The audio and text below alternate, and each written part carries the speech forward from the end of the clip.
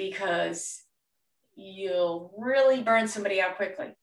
I think with push, you'll burn someone out so quickly that they'll just delete your app entirely.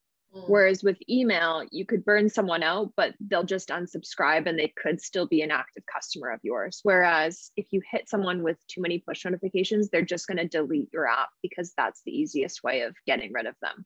I think it's probably on the lower end that someone would go in and fully turn off push notifications instead of just deleting the app entirely. So with push, you run the risk of losing a user a lot quicker.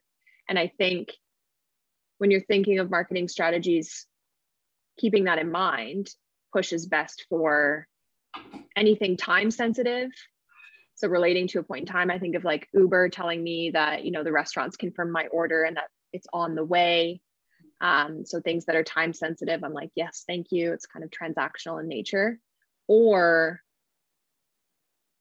really good for re-engaging lapsed users. So someone who hasn't been on your app in a week's time or a month's time, and you're trying to get them back into your app just with a push notification.